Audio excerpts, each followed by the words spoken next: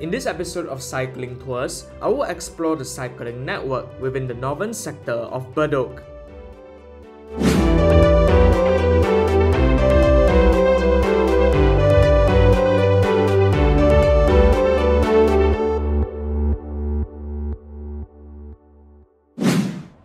Hi fellow viewers, Transit Evolution here, and I will kickstart this video by pushing my bicycle from this exit of Bedok MRT station past Bedok Mall. The mall forms a part of the town centre of Bedok and is perpetually busy with high pedestrian volumes throughout the day, since the many public transport commuters have to walk through a part of this sheltered plaza to transfer between the train and the plethora of bus services at the bus stop or interchange. Unfortunately, this makes this part of New Upper Changi Road a very inconvenient route for intertown cyclists, although it is the most direct east-west through route for Bedok. Once I approach the Bedok Beacon Public Housing Precinct though, I can ride on the bicycle again, and with that, I will now head to the outdoor play corridor. Just as a heads up, we will be in for an extremely long video today, on a 22km cycling route that will cover all cycling paths north of New Upper Changi Road, east of the Chai Chee Estate, and west of Sungai Bedok, within the sprawling new town of Bedok. In other words, the Bedok Reservoir and Bedok North subzones. Hopefully, this will give you a good picture of the cycling infrastructure here.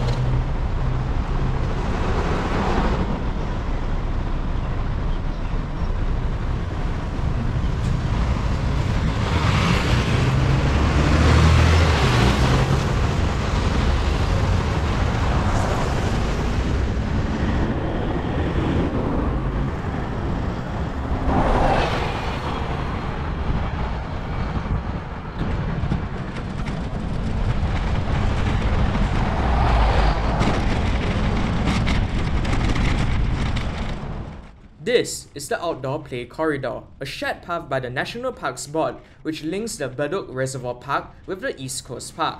It was announced under the Remaking Our Heartlands program for the area of East Coast back in 2015. This stretch of the path has since been rebuilt due to road widening works along Bedok North Avenue 1. We will have a look at the rest of the play corridor later, but for now, we will systematically look through the bulk of the cycling paths in Bedok.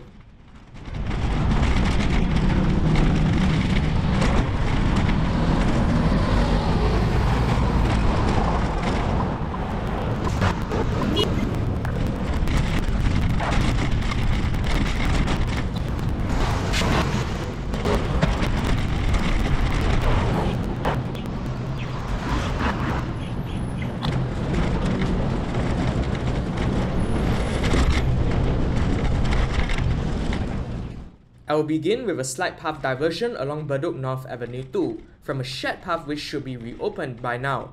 Unlike some other parts of Bedok, the cycling path is closer to the road than the footpath here, as is typical in new path projects in Singapore. The bus stop bypass is questionably narrow, but I suppose that's just what you will have to expect for cycling paths built during its time. Just as some construction trivia, the cycling path network here was built under contract TR127, awarded in 2015 at a cost of about $9.6 million by the same contractor involved with Jurong Lake Cycling Town. Just like the play corridor, the cycling path network was also announced as part of the Remaking Our Heartlands initiative. While originally intended for completion in the first half of 2017, like many cycling infrastructure projects in Singapore, it got delayed. But the 13km network was eventually completed in January 2018. The cycle paths are painted using the now ubiquitous red paint to distinguish them from footpaths, making it the second town with red instead of grey paths after Ang Mo Kio.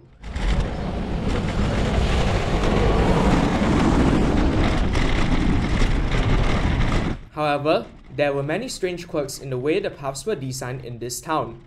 Where bus stop bypasses exist, they were often pretty narrow. Hence, there have since been attempts to refine such parts of the network for a smoother experience on active mobility devices, such as ongoing works to reconstruct many bus stops like this one along the way. Still, some issues remain, which I will point out throughout this video. For example, I'll be making a U-turn at this junction with Bedok North Street 3, next to the Golden Oaks precinct, as there are no curb cuts at this informal crossing. This is an accessibility issue for wheelchair users and makes the journey from residential blocks up ahead and to my left and the neighbourhood centre consisting of 509 to 511 Bedok North Street 3 next to me much more of a hassle. Of course, I also have to U-turn for the sake of coherence to travel on the cycling path along the entire stretch of Bedok North Street 3.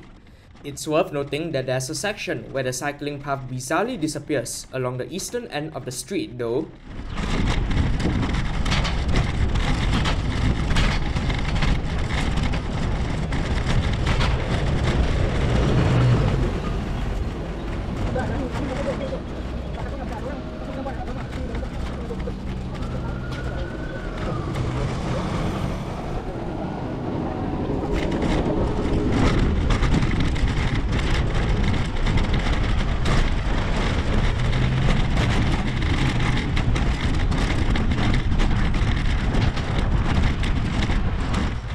Another interesting thing about this street is that it is one of the oldest silver zones in Singapore, dating back to 2015. Previously, the roadway to my left would have been a 2-lane one-way street the whole way through, but now it narrows to 1 lane along certain stretches, enabling easier pedestrian crossings. Alas, green fences have also been installed to impede them, and little thought was given to provide easier pedestrian crossings near the roundabouts, which makes it quite a noticeable barrier for pedestrians. The shared path isn't continuous either, as is typical in Singapore, so cyclists and pedestrians will have to give way to vehicles all the time.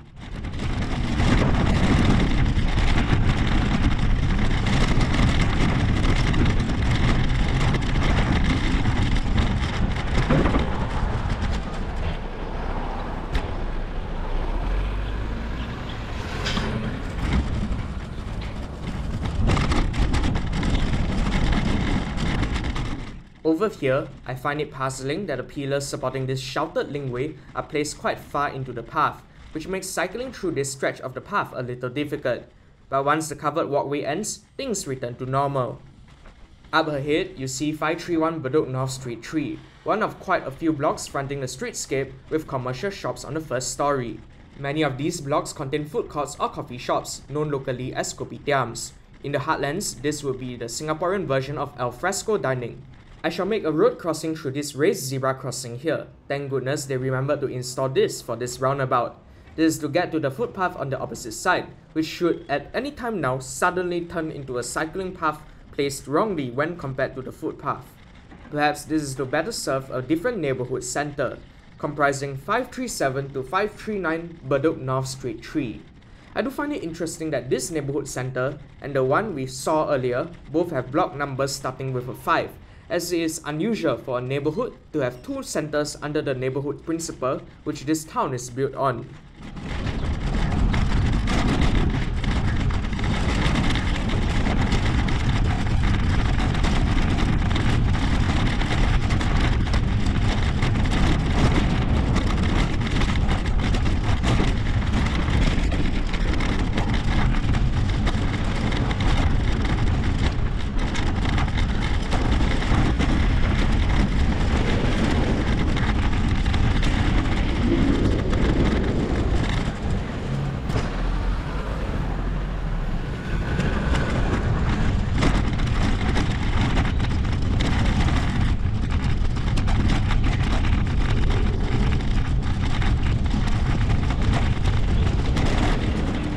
Here, I will overshoot the zebra crossing just to travel on this stretch of the cycling path that ends abruptly.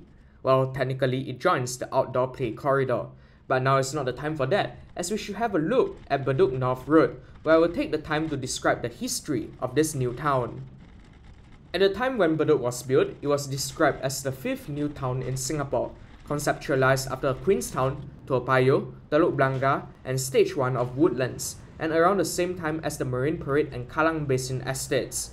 Together with Ang Mo Kio and Clementi, they will be developed throughout the 1970s under the 3rd and 4th 5-year building program.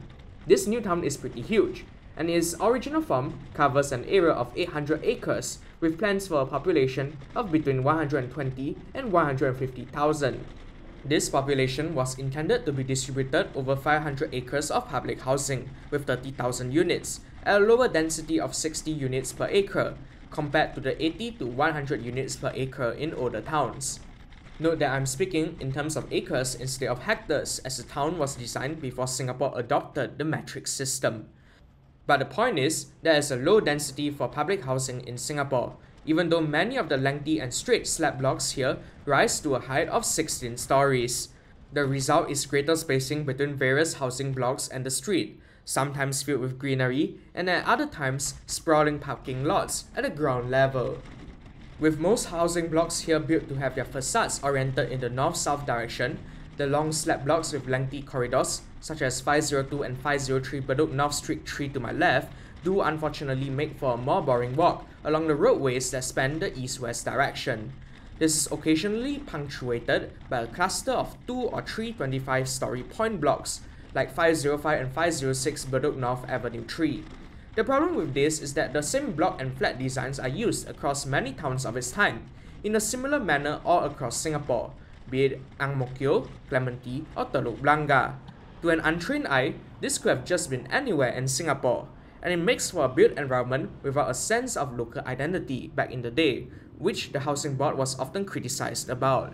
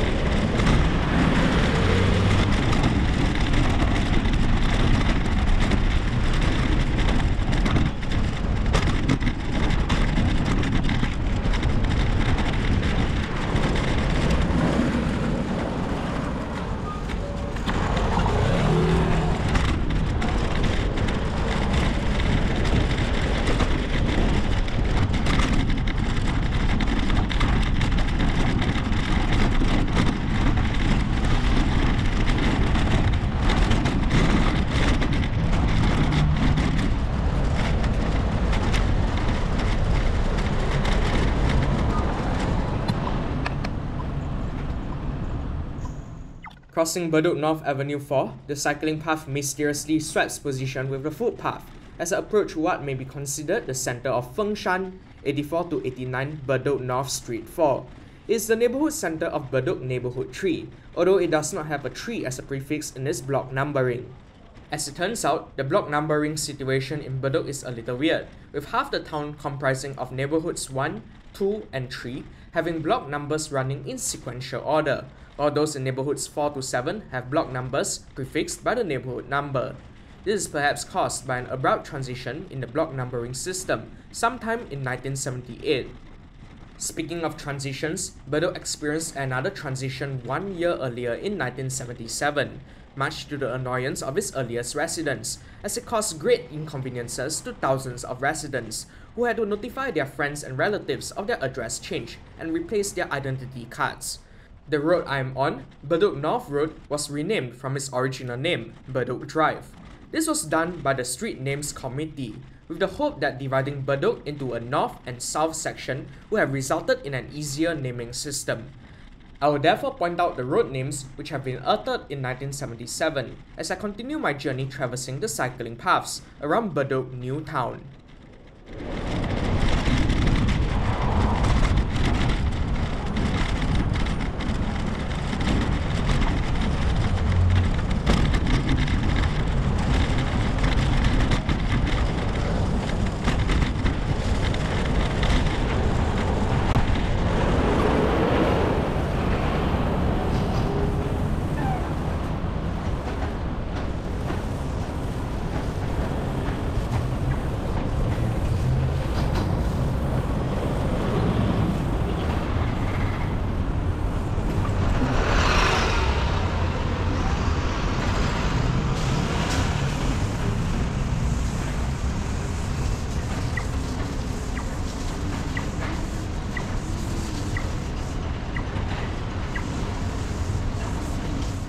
The construction work for a new platform at Tanah Merah station resulted in path diversion works at this intersection.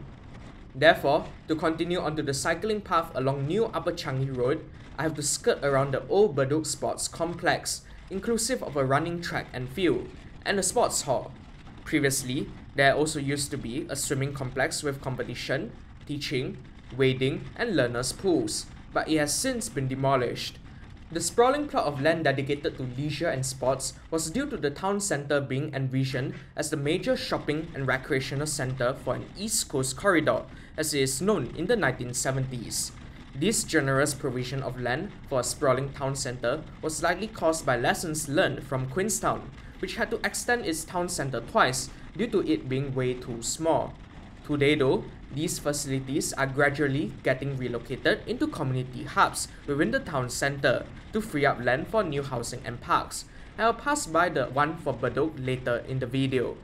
As the path diversion ends, I bizarrely find myself merging into a cycling path obstructed from the roadway to my left by barricades. Unless you travel the route I took, you would think it leads to nowhere. But before long, I will have to make a right turn into Bedok North Avenue 3, which originally went by the name of Bedok Place. You can sense how sprawling the land dedicated to recreation in this town was. The former swimming complex would sit on this barricaded plot of land to my right. And the land dedicated to shopping is pretty immense too. The town centre would begin left across the street.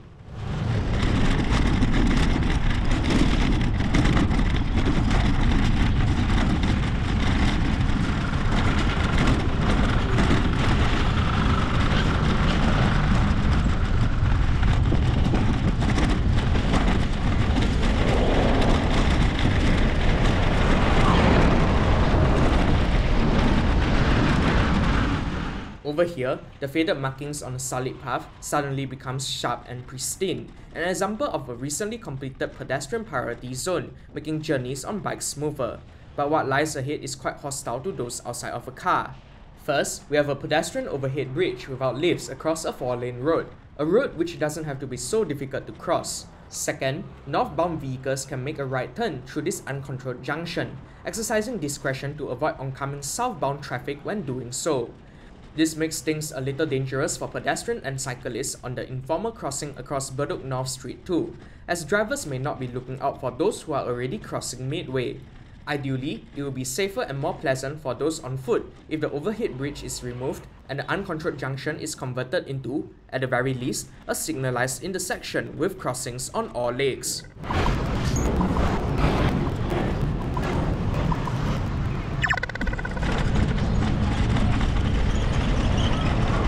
Once again passing that neighbourhood centre in Fengshan, I'm now travelling on a cycling path along Bedok North Avenue 4.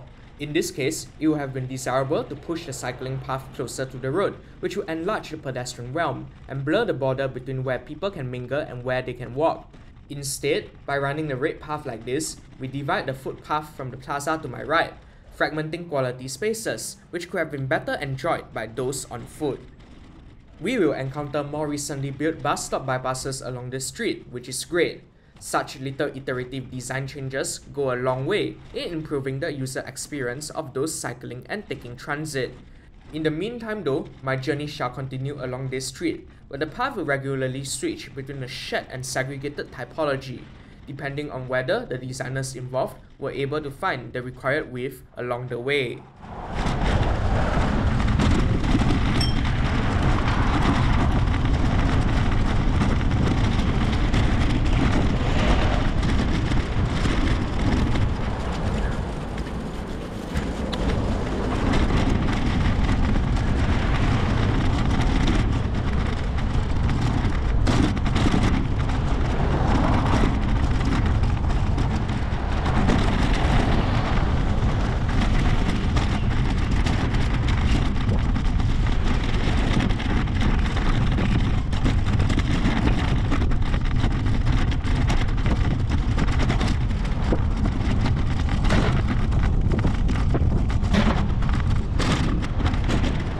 Here, I cross Sungai Bedok, where I technically leave Bedok and enter Tampines planning area. Sungai Bedok forms the dividing line between the residential and industrial parts of Bedok, and the shared path currently does extend a little into this industrial realm, which I will show you right now. Here, it connects to the Bedok Park connector, which we will have a look at later, but the shared path switches to the other side of the road, running along a humongous industrial complex, the JTC Bedok Food City.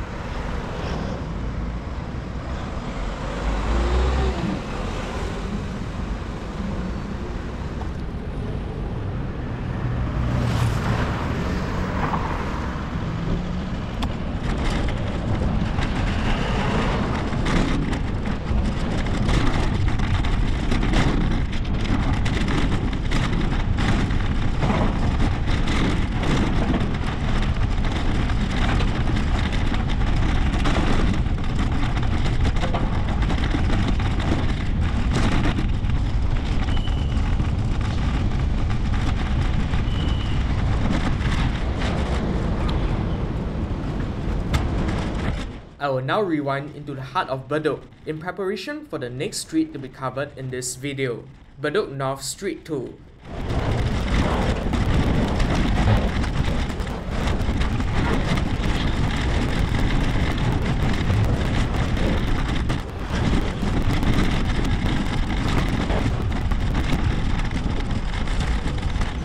Bedok North Street 2 is a narrower 2-lane street. Oh, by narrow, I mean the number of lanes and not the lane width. Because although it's a residential street meant for only local access traffic at slower speeds, this roadway has lanes with a humongous width of 5.8 meters, which is practically wide enough to fit 2 cars side by side. That's forgiving of a design for a car, and you could theoretically speed through this at speeds unbefitting for a neighborhood street. For context, a typical road lane in Singapore is between 3 and 3.7 meters wide. Such is the typical design of a public housing neighborhood street in the 1970s, as the goal then is to provide ample room for illegal parking or vehicular breakdown.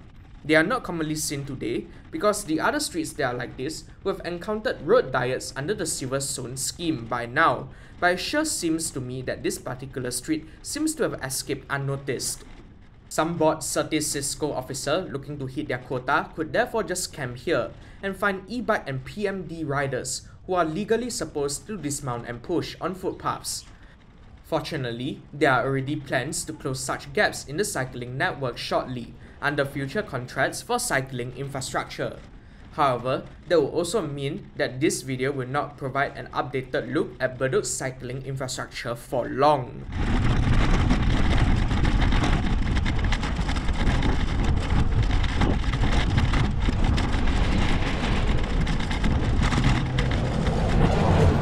I shall make a U-turn at Bedok North Avenue 3 from the shared path on its east to the cycling path to its west. Indeed, this avenue is one of the rare ones in this town which features a bidirectional cycling path on both sides. This is ideal because the right roads and streets that we see in our new towns tend to form significant borders that are not immediately crossable, which naturally results in bikes travelling in both directions of the paths along both sides of the road. Admittedly, having bidirectional cycling paths that are this narrow may lead to pretty awkward situations at times on the pavement. Those travelling in the opposite direction will likely pass you too closely. However, it also occasionally results in serendipitous situations near signalised intersections. In this case, I can effortlessly make a right turn into Bedok North Street 1 without waiting since I bypass the traffic lights. How cool is that?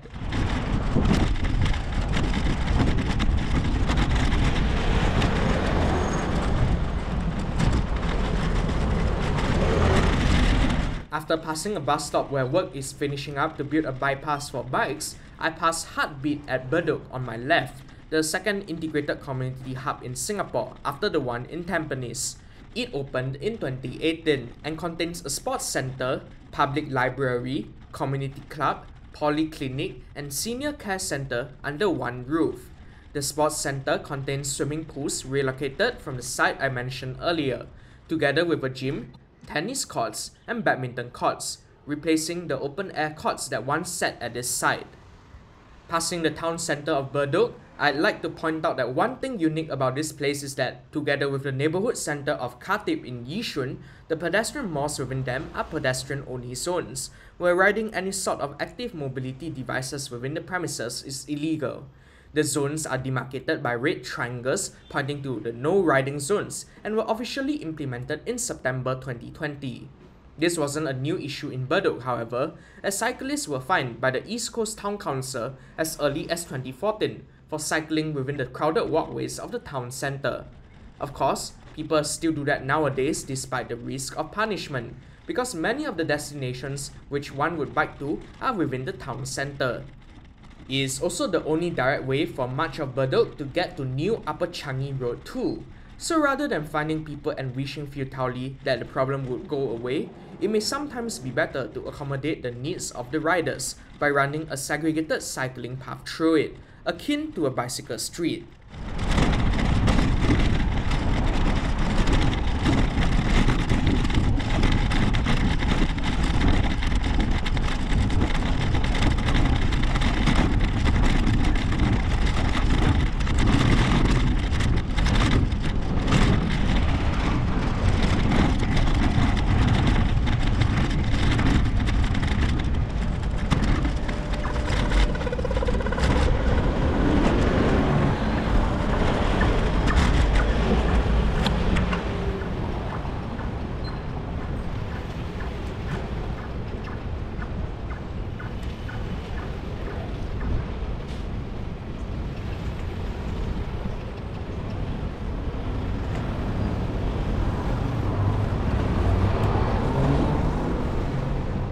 At this point, I shall return to the outdoor play corridor, where I will make a northward journey to Bedok Reservoir Park. This corridor runs on the west side of Bedok North Avenue 1, formerly known as Bedok Plain, in the early years of this new town. I will have to take care to slow down and carefully navigate around passengers boarding or alighting from the buses at this bus stop, since the bus stop bypass does not exist. Being a shared path, it isn't really that wide for what is supposedly a trunk route for commuters cycling to get between places within the town, but cyclable it is.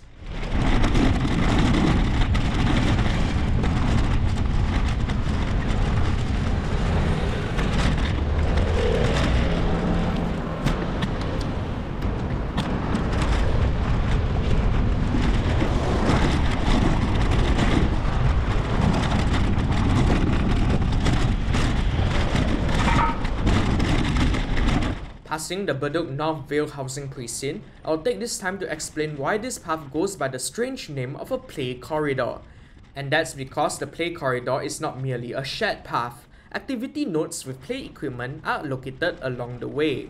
They are consolidated into distinctive totems, such as the one next to this neighborhood center on the west side of Neighbourhood 5.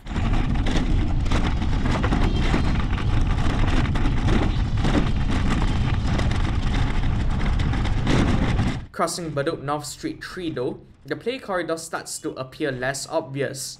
I'll have to go up this wheelchair ramp and travel through a sprawling open-air car park, as is typical of new towns of its time.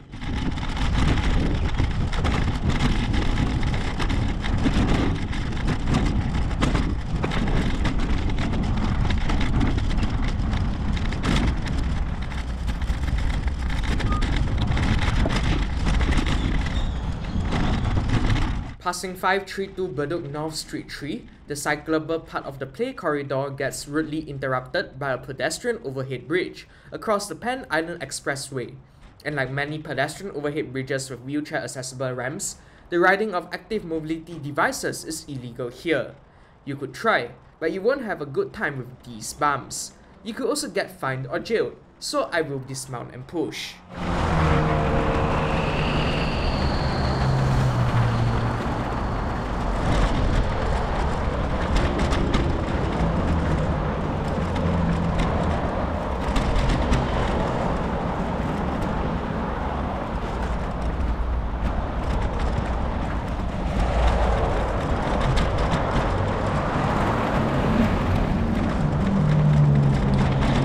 The play corridor continues, cutting across Bedok Town Park, which has a park connector running through it, but it will not be featured in this video. Instead, I'll continue onto a park connector on the north side of this canal, which also forms the other leg of the Siglap park connector that continues from Kembangan MRT station. This park connector cuts right through the precinct of Bedok Reservoir Garden, built between 1980 and 1984, as part of the 7th neighbourhood of Bedok New Town. Note that while there's a cycling path running to my right, I will not be travelling on it, because it requires travelling on a windy wheelchair ramp on the way to Bedok Reservoir Road, which is a lot less convenient when compared to this park connector.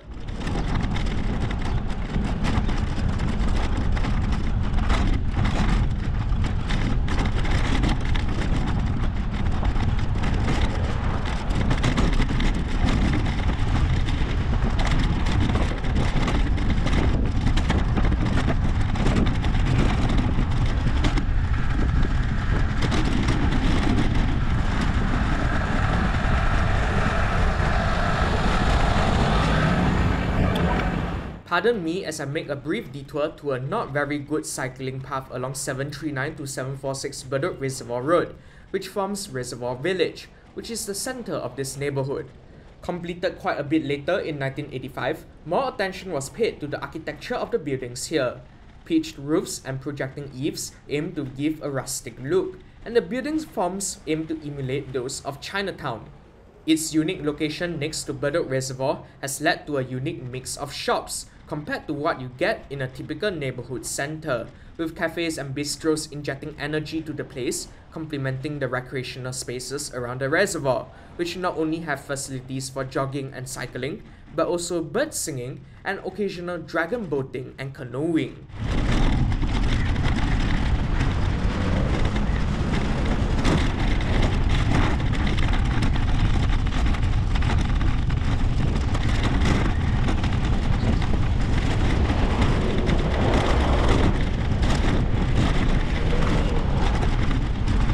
This is where the park connector within Bedok Town Park merges with the footpath, where the Siglap park connector technically continues.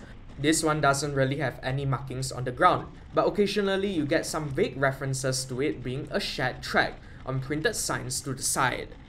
Anyways, up ahead on the opposite side of the road lies 4 private condominium projects: Waterfront Owl, Waterfront Gold, Waterfront Waves, and Waterfront Key, which are all built to exploit the waterfront views that their site location provides, since having a waterfront view is quite an in thing in Singapore. These private projects were only possible due to the demolition of 726 to 738 Bedok Reservoir Road, which was a housing and urban development company estate by the name of Reservoir View, with plenty of low-rise executive apartments and executive maisonettes.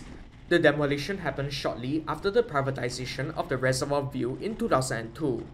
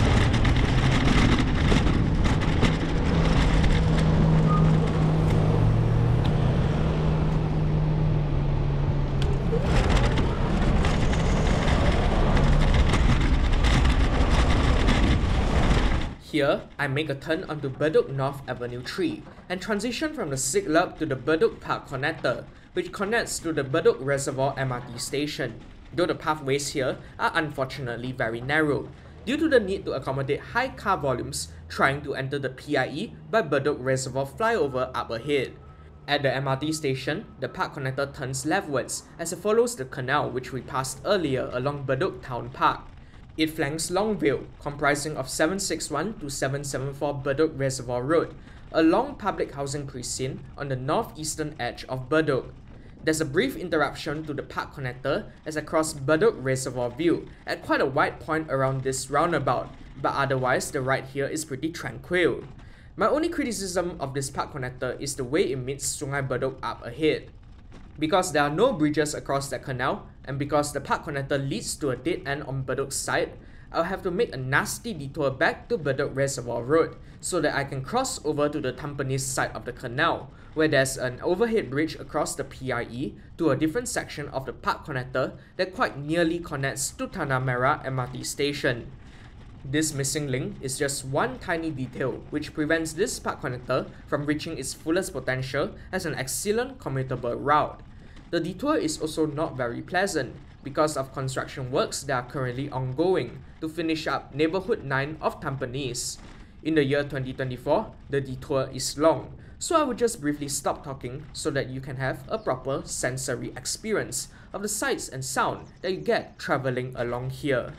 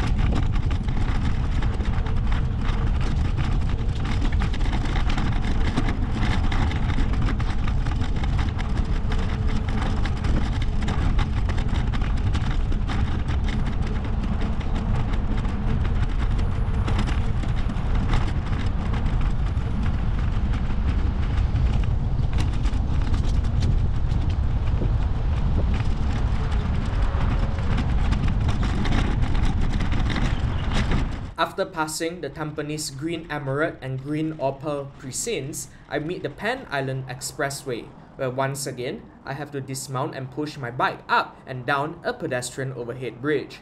This is a significant stumbling block for the so-called Eastern Corridor, a key route in the park connector network linking Pasir Ris and East Coast parks. To be fair to M-Parks, this was one of the earliest park connectors to be built in Singapore, dating back to the year 2000, and an overhead bridge like this might have been considered a continuous route at that time. However, since the bridge is now deemed too narrow to be cycled on, I will hope to see works being done to strengthen the link by either making the bridge wider or building a tunnel instead, like what is being done to the Bishan to City link along the Kallang Park connector. This will have great potential in improving the cycling connectivity here.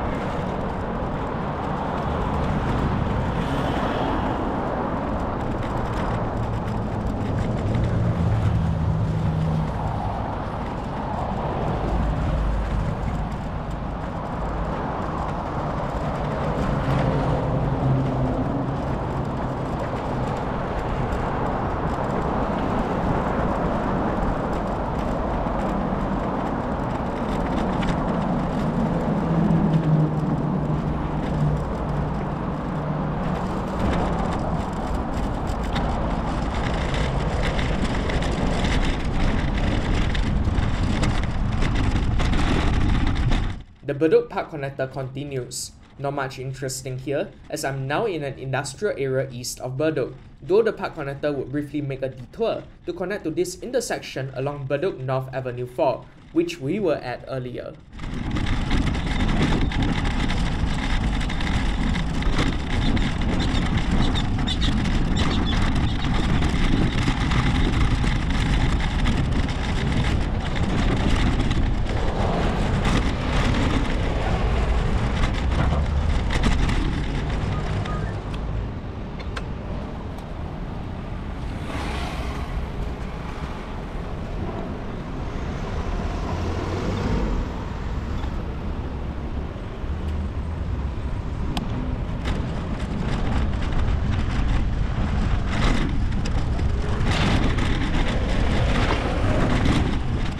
The park connector here is wide and smooth, very conducive for cycling, but it's not easy to access for industrial workers in the vicinity, given the presence of impermeable industrial buildings like East Link to my left, occupying huge land lots that are fronted by fences.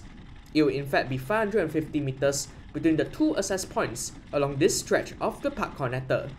Much as park connectors are designed to be well connected with public housing, I would like to see greater integration in the case of park connectors fronting industrial buildings, allowing true access for industrial workers, so that they can use such a great potential trunk cycling route.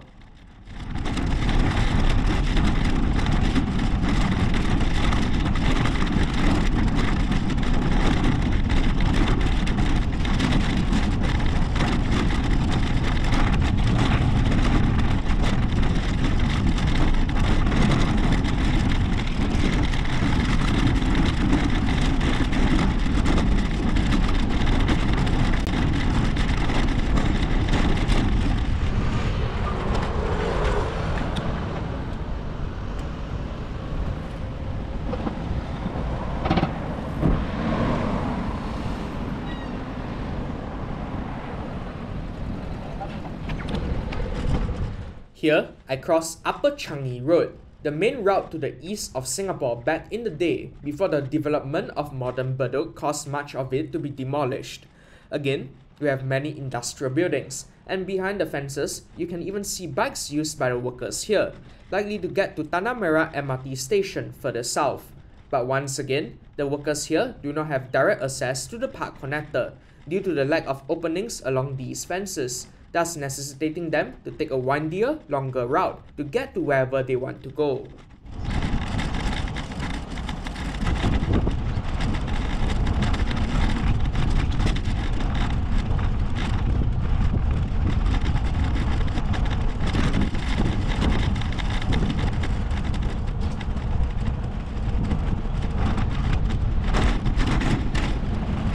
At Upper Changi Road East, my bike briefly got stuck and dangerously close to rolling backwards as I failed to have enough momentum to climb up this steep slope on a bridge across Sungai Bedok. Once I managed to get moving though, I encountered a dodgy and windy cycle path along Upper Changi Road East. It's no good for any significant volume of cyclists, and this is the kind of path which I do not like to see, counting towards the 1,300 km target by 2030. These metallic railings also narrow the clear width of the path, as I have to make sure my handlebars do not come into contact with them, which could lead to issues if a bicycle in the opposite direction travels by right now. Such railings probably should be removed.